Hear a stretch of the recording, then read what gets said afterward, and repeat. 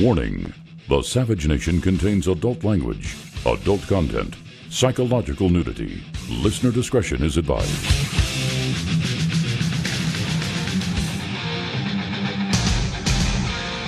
And now, America's most exciting radio talk show, The Savage Nation. Talk radio for the thinking person, home of borders, language, culture. And here he is, Michael Savage.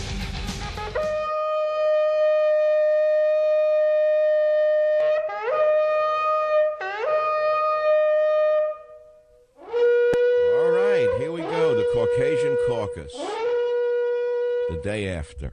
All right, so what do you expect me to say about this? I'm glad that Cruz won. Let me say this. Any Republican that wins, I will vote for, okay? Can we set the record straight? Do I like Cruz? No. Did I like Trump more? I still do. Does it really matter who wins in Iowa? Let me ask you a question. Does it matter who wins in Iowa? Well, let's look back. Iowa has not picked a winner in 20 years. Bill Clinton, Reagan, Bush, Carter, McCain, Romney all lost in Iowa, but won the nomination, and some then won the presidency. So let's not get carried away here. The big news here is that socialism is alive and well in Iowa. Maybe that's true in America.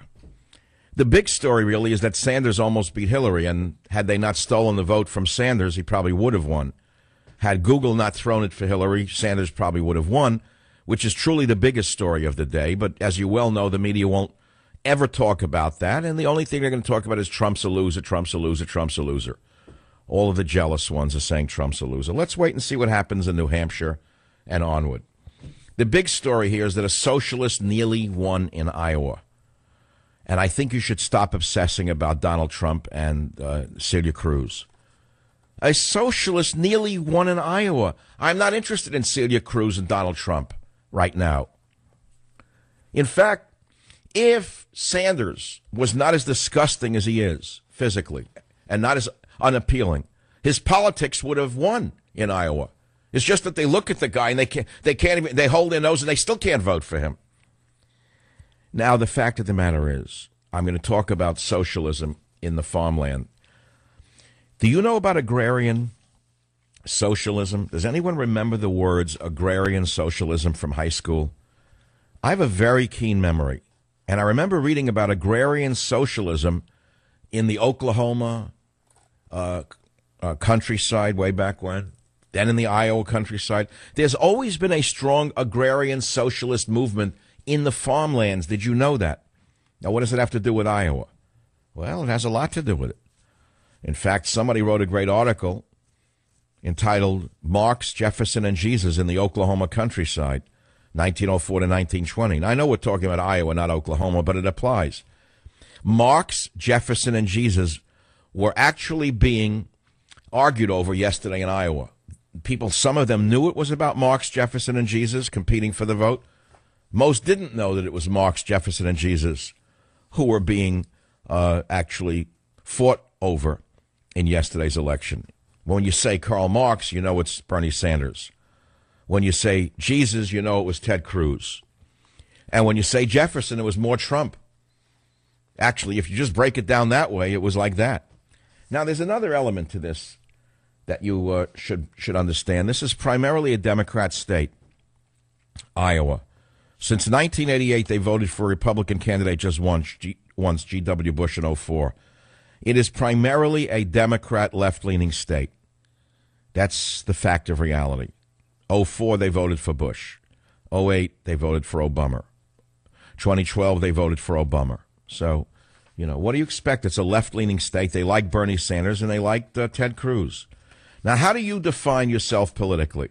I want you to try to think instead of being a middle school level knee-jerk conservative, which has very little meaning today. Oh, I'm a conservative. What does that mean? What does that word mean? Now, you immediately say, Constitution. Fine. We got that already. How many years do I have to hear the same word till we all get it? What, are you the only one who read the Constitution? I read it in the 5th grade. We understand it. Stop beating us up about it already.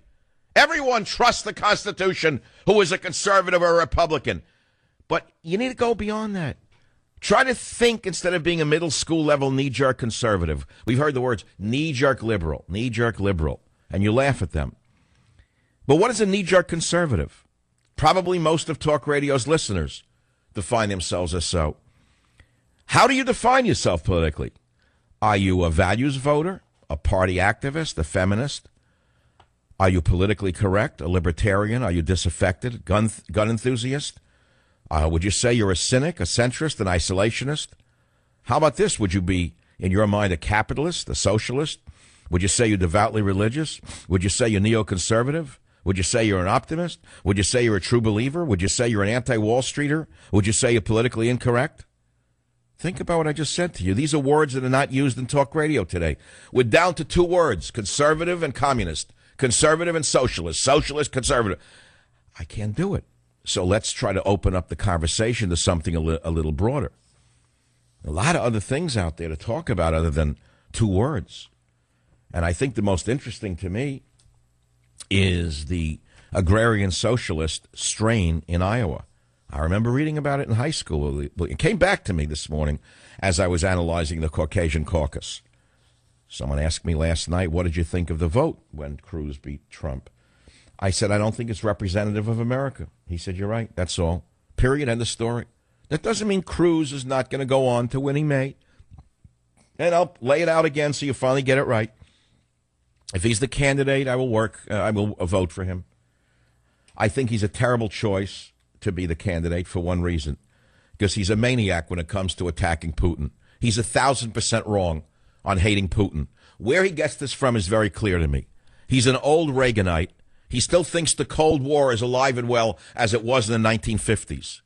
He still thinks ICBMs are aimed at each other and that the Iron Curtain hasn't fallen down. He still has the image of Khrushchev banging a shoe on a table. Someone fed that to his brain. Why do they hate Russia and Putin? Ask yourself about these great constitutionalists. Why they have such a vendetta against Putin, who's our natural ally against radical Islam. That's the one danger about this Ted Cruz. Who is advising him on this? I don't know. I can only imagine it's some old, failed Reaganites waiting for Confederate money to be spread out again. You know, save your Reagan dollars. The South will rise again. Now, I know you want to talk. I know you don't want me to talk, but I'll keep talking for a while. And the phone number here, if you want to talk, is 855-400-7282. Grab a line, that's all. Now, Carson is claiming Cruz ground forces planted a dropout story to win in Iowa. Okay, night of dirty tricks, says Fox News. Ben Carson claims the workers for Cruz ran around saying that Carson was dropping out. And today, I think, isn't it true, Robert, that Cruz acknowledged he did it? He said he had really didn't know what was going on. His people did it without his, right? So a lot of those people voted for him. Now, here's something you don't want to hear. But as an expert in statistics, I have to say something that's a little worrisome, by the way. Now, you know that Cruz won in the Republican primaries and that Donald came in second and that Rubio came in third. We all know that. But no one's reading the statistics right. As someone who is trained to read data correctly, in my epidemiological statistical analysis, I had to read data every which way to Sunday, up, down, sideways, forwards, backwards, to study disease patterns. And here's how I analyze it. Tell me if you agree with me, because you're not going to want to hear it, but you'll hear it first in the Savage Nation, and perhaps you'll learn something from it. Okay, so we know who won. About 8,000 people more than voted for Cruz than voted for Trump. But if I remember correctly, and I don't have the numbers in front of me, 23,000 voted for Rubio. What would have happened if it was a two-way race, if it was only Trump versus Cruz? Cruz would have won 2 to 3 to 1. Do you know that? Do you understand what I just said to you? The real story here is that Donald was very weak in Iowa, very much weaker than you may think. You could say, well, you know, Rubio split the vote, and if it wasn't for Rubio, Trump would have surged. I don't think so. I think if Rubio wasn't in there, Cruz would have gotten most of those votes from Rubio. That's my opinion. And that's very worrisome for those of you who think this is going to play out the same way in other states. But it's not going to play out the same way in other states. Iowa is an anomaly. It's known as an outlying statistic. It's not America. So you can keep focusing on it all you want. And for those of you who love one candidate over another, you can make more of it than you want. And those of you who lost, you can make less of it if you want. And both positions are not invalid. But one is more valid than the other, in plain English. Because Iowa is an anomaly. Iowa is not America. I keep saying to you, Iowa is primarily an agrarian socialist state. It has a history of agrarian socialism. The Socialist Party was very big in that state in the last century, in the early parts of the century. Farmers have always distrusted Wall Street. Did you know that? You say, Wall Street, yeah. You say, well, that's a dirty word. That's a code word, by the way, for something other than a category of work. When you say Wall Street, you're really saying something about an ethnicity rather than a job category. But I won't go into that now because it's too easy. Ooh, I hate bankers, another code word.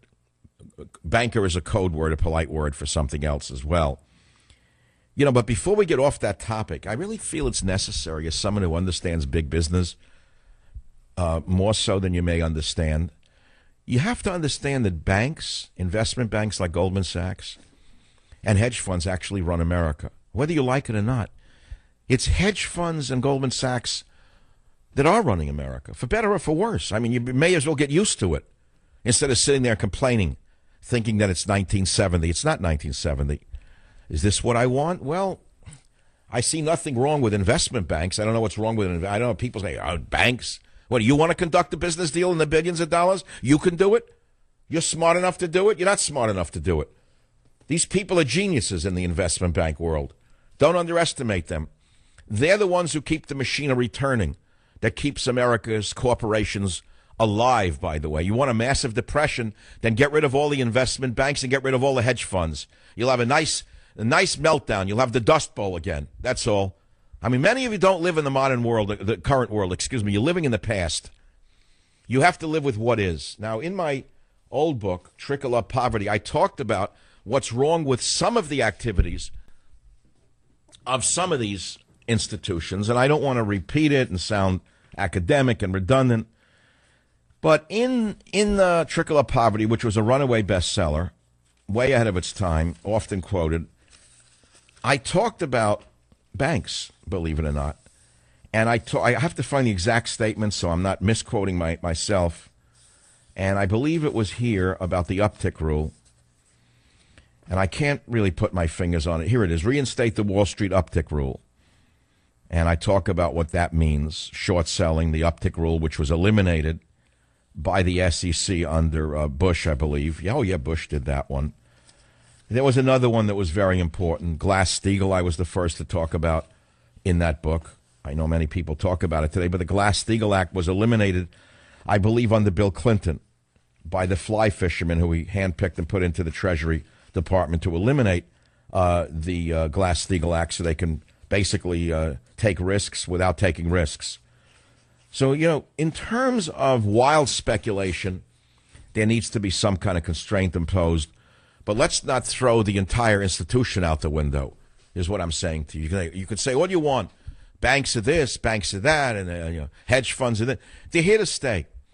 There needs to be some constraints rather than destruction of these institutions. And secondly, no matter what you think, they're not going to be eliminated just because you don't like it. They're going to listen to you? Who do you think picks the candidates? Who do you think picked Rubio, this unknown nobody, to even run? The dark horse who's probably going to be elected because he's wanted by the establishment. Who is the establishment?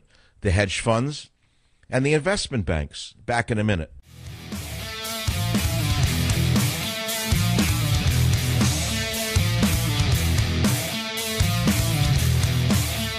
It's like the day after a snowstorm. You want to talk about the slush that we're looking at today? Go ahead. 855-400-7282. Let's analyze the slush in the street. And we'll talk about Sanders as the big winner and that the agrarian socialism of Iowa is not dead, that a socialist nearly won the Democrat side and he's not finished, and that Trump, who came in second, was very lucky that there was a third guy named Rubio, or Cruz would have beaten him 2 or 3 to 1. By my estimation, the Rubio voters would have gone with whatever his